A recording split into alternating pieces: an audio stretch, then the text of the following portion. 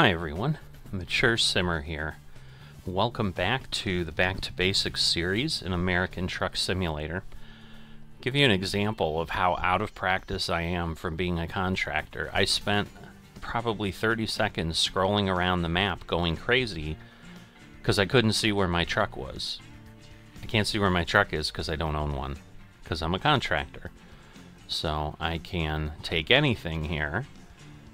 So this is the most profitable per mile. Probably the best thing to do, because I'm also going to get a bonus there for the urgency. So I think I'm actually going to go ahead and take this. Alright, so I'm going to get all my lights turned on, since I'm terrible at remembering that. Alright. So we're going to head out. So I'm going to be using a different version of trying to at least be realistic about what my outcome is here. Now wait a minute. It's not a great way to go, but I think we'll go here. Since my sim dashboard is not working well on me, I'm actually going to just run a separate timer to know when I'm getting close to half an hour instead of guessing on how long everything has been. Wow, I might have gotten a little too close to those parked cars there with the double trailer. We'll kind of, again, keep this swung out. But it's definitely interesting out west here. I've got a lot of really long loads with multiple trailers lately, so not a whole lot of parking going on, which I guess is not a terrible thing. It just is. Whoops. Well, that was a terrible thing. Clearly I don't know where the road begins. Alright. So we will head out. We've got half a tank of fuel. Should be good. We've got our lights on.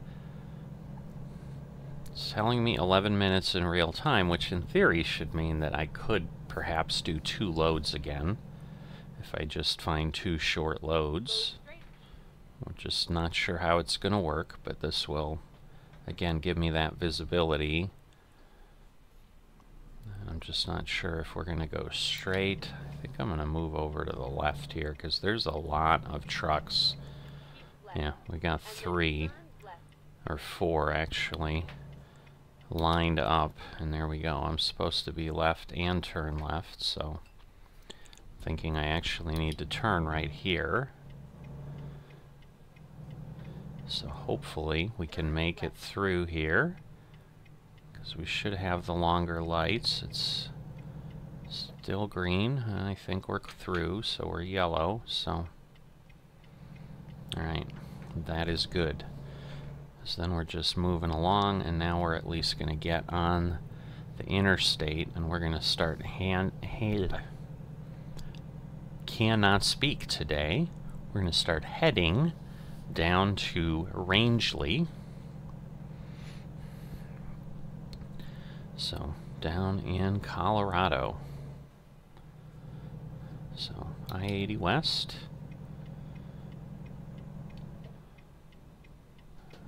I need to set my GPS here. So we'll see where we're set. Let me adjust my dash to something that might be useful. I don't know that there's anything that is terribly useful. So I think 50 is what I'm set at. Oh good, so remember we kept the detours and everything kind of at the normal thing? Well, here we go. We'll see, maybe we can just get right back on, because it looks like it's just a semi cracked in the middle here. That's just well, FedEx. People aren't getting their overnight shipments too easily here. So I should be able to just go straight. It's just a question of, can I make it with the light? Come on. Alright, cool. I just did not want to waste time if I could avoid it in our episode of just sitting there. So let's see, I think I'm at 50. Yeah, now I'm at 55. So there we go. I get myself to 65. I shouldn't really have traffic coming, because obviously the road is closed. Oh, great. So we just get back on to exit again.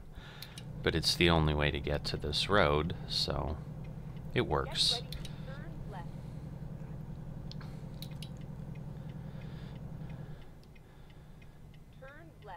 Alright, stop sign.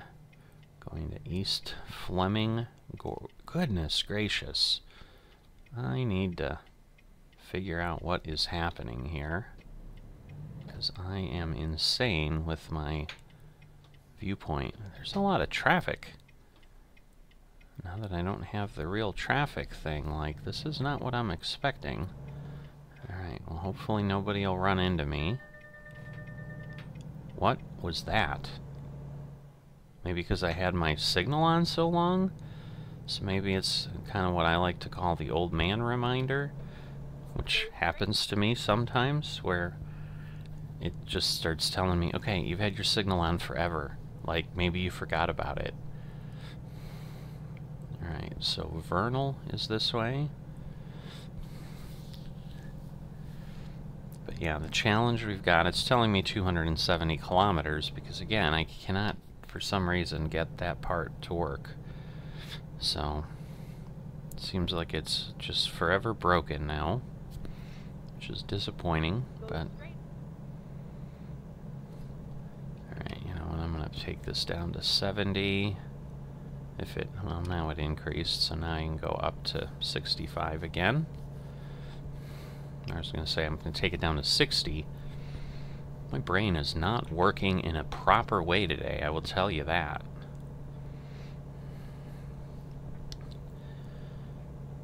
Alright, so yeah, I think we've already moved 5 minutes from when we should have made it, just in everything that happened there. And that's 5 minutes in real time, so this can definitely start to chew up the time that we've got going on, that's for sure. But I'm not expecting this to be super fast, because we're just doing a lot of driving on these secondary roads for this haul here with these Volvo rims, I think is what our cargo is actually officially known as. So there was an update at some point that gave some Volvo equipment in kind of as part of the base game, and they included some components we can haul and things like that. So it's always great to see when SCS does stuff like that to just enhance the game, just like when they introduce new truck models, other features like that. But if everything goes well, we should be well over 20,000 by the time I deliver.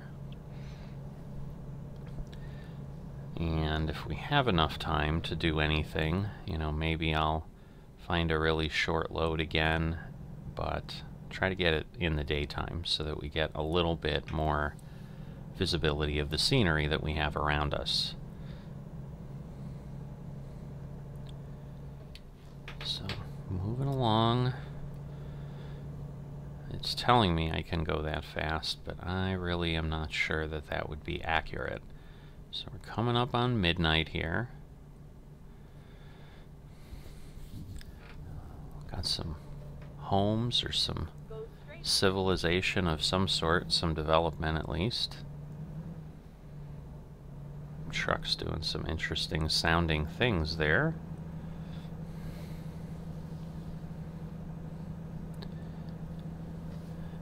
Alright.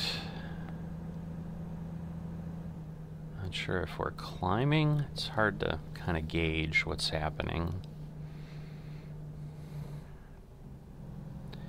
Oh, and now we've got more road work, so this I'm sure was again some random thing. It literally looks like a bucket and a light on the side of the road. It's pretty funny. Maybe they're washing the curb. I don't know. There was a really bad roadkill thing. I had my own, I'll call it, you know, I'm calling it half jokingly the murder scene in my garage. I pulled out in my car And I realized when I came back, because I could see in the garage, I'm like, there's something there. And I realized it's something squished and it looks like an animal. I'm like, sure enough, I pulled in, I got out. There's a chipmunk that had somehow been behind the back wheel of my car. And the dumb thing was stupid enough not to move when I got in my car and whatever, and I must have run over it when I pulled out of the garage, and it had unfortunately just exploded. I don't know how else to describe it. I mean, he actually looked okay, like I hadn't run over his head, but his body was like super flat, because like literally there was nothing inside left, I think, because only after I had cleaned him out of the garage with the giant exploding blood splatter that was there on the ground, on the concrete, did I realize there were this little bundle of like intestines and stuff like laying 10 feet out on the driveway. So I think literally when I ran over him, it like erupted and just shot his entire innards out onto my driveway. So it's just crazy. But in any event, since we're driving, I figured, you know, we'll share some of the craziness that happens sometimes when we're driving. I don't even remember the context that kind of got me there, but maybe it was just on my mind. Alright. Greyhound bus. Kind of an old school design on that. I don't know, maybe new ones look like that too, but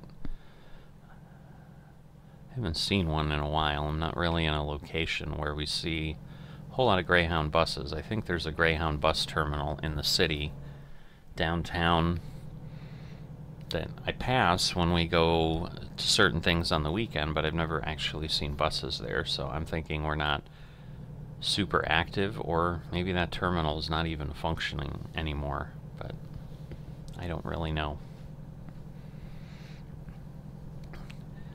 But yeah, at this pace, this may be the only thing we do this episode, because this has taken a bit.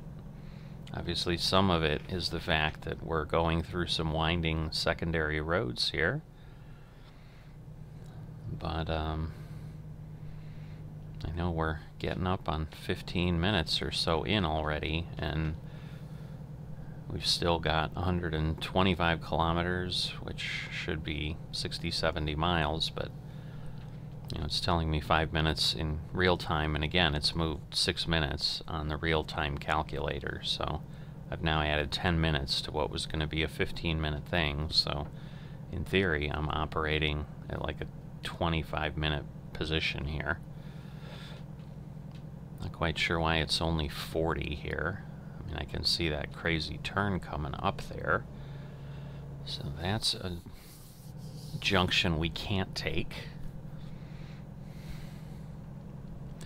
Oh, a little bit of cow grate, or cattle grate. Oh, I think I've gone around this hairpin turn before. Definitely an interesting type of layout. I think there's like a kind of a part of the valley that goes in. Alright, it's telling me 25, so I better slow down before I have a real problem. So this is where like daylight would help.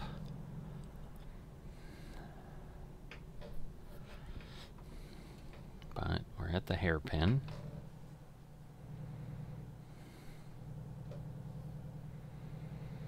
Goodness.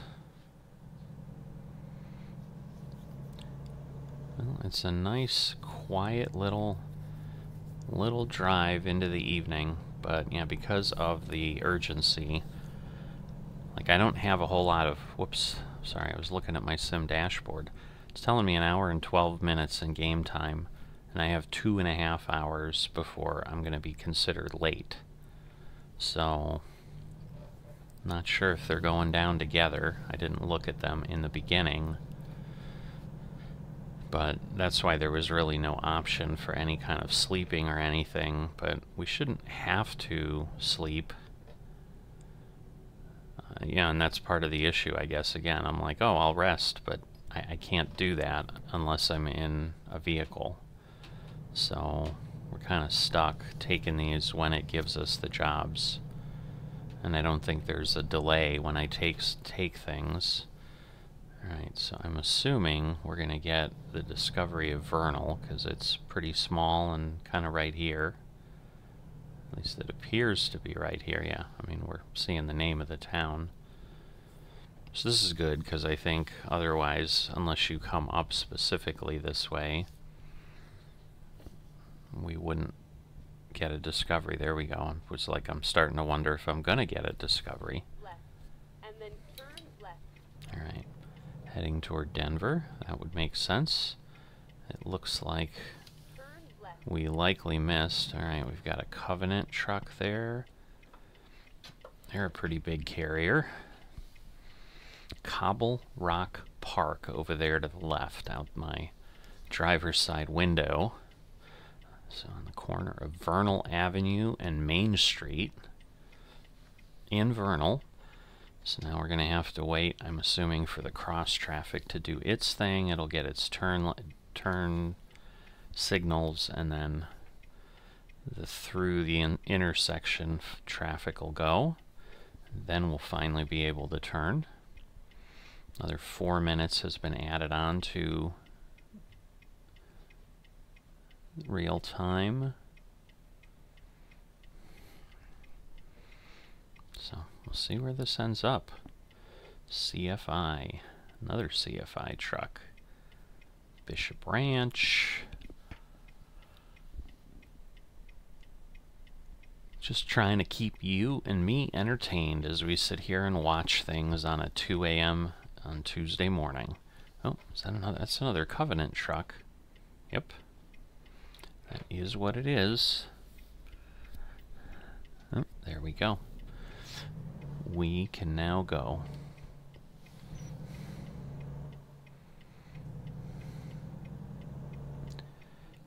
Alright. Power Clogging Studio. Admission, $1.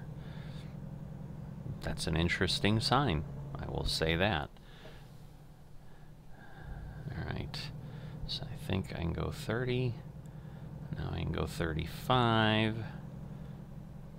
And then shortly I should be able to go faster, but I'm going to have to get out of town before I can do that. And I do think Rangeley is just right across the border. Because Vernal, I believe, is in Utah. So this should get me over the border, probably right when we leave town, I would think. Very close to it. Yeah, the reflection off that sunshade that's hanging over my windshield, I keep thinking there's like a shooting star nearby or overhead going by, and then I realize it's just light reflecting out of that inner corner of that shade over the window. Alright, so service center, but not my truck. Again, it's one with over 400,000 miles. Is this another bucket? Our customer expects delivery soon. Well, we still have 2 hours, so no good. We get that delivery music. But no bucket on the side of the road this time, so they must have cleaned everything up they needed. They just decided to put 2 cones in there. So we're definitely, I think, in this series going to have more excitement with just things showing up by leaving the default settings there that I don't normally use. Alright, 55. We'll see if it goes up to 65. I can see my delivery point. But yeah, at this point, we're definitely just going to go ahead and call it. It might be a little bit short because it might be a little bit closer to the 20-minute side. But I'd rather do that than have a 40-45 minute episode that likely no one's going to watch in its entirety because it's too long.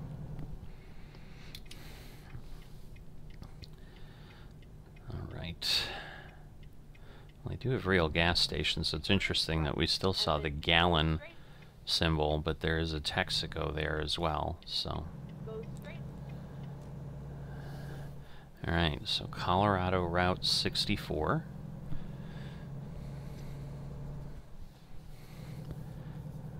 This definitely is taking a little bit of a roundabout way to get there, too, so we're absolutely going to spend a little bit of time before we get all the way there. Now, there won't be a parking effort we're going to have to do that's substantially severe. I should just be able to kind of pull in and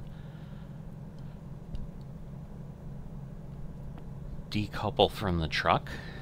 So, should turn right here. Get ready to turn right. There we go.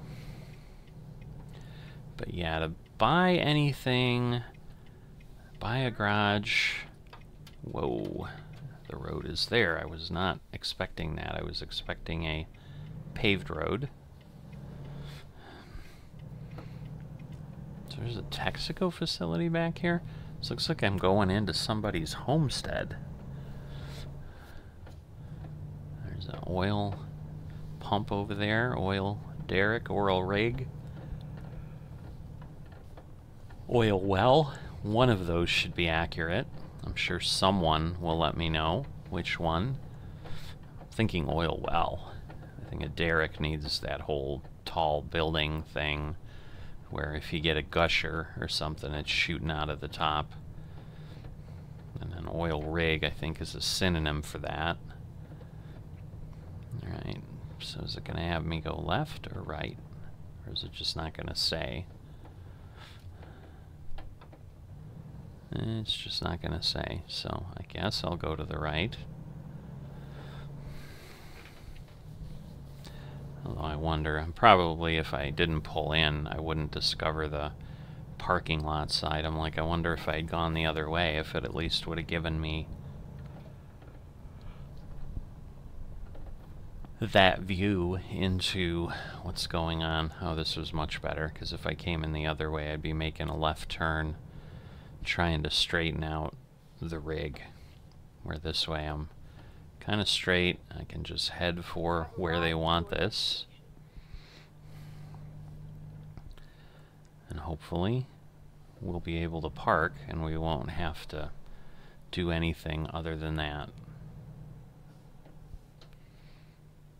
So should be soon. There we go.